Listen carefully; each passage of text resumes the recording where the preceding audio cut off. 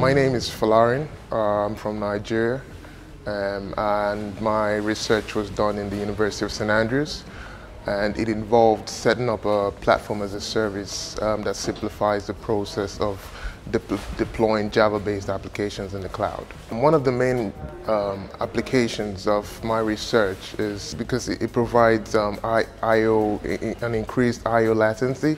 One of the main research areas is in big data applications, also in teaching as well.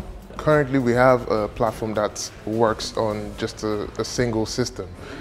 In the future, we would like to make this a distributed application that scales to more than one machine.